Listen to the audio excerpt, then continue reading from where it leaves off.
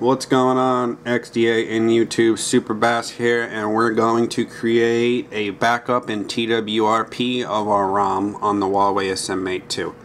And the way you do that is from the power off screen. You're going to hold the volume up rocker and you're going to hold the power button. When you see the logo, you're going to let your finger off the power button.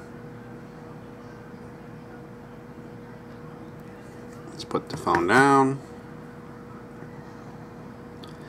So now that we're in TWRP version 2871, we're going to want to click the backup button. We're going to want to make sure all these are selected.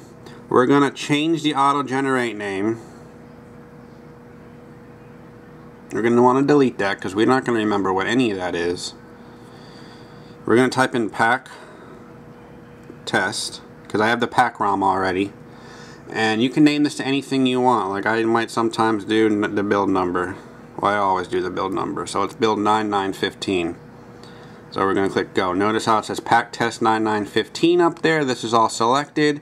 If micro SD card is not selected, you're going to want to go ahead and change it to that by clicking it. None of these are checked. We're going to swipe to back up. That's it. TWRP is going to make a backup of your entire ROM, which means all of your apps, all of your settings, your wallpapers, your pictures that are on your internal storage card, a complete copy of it.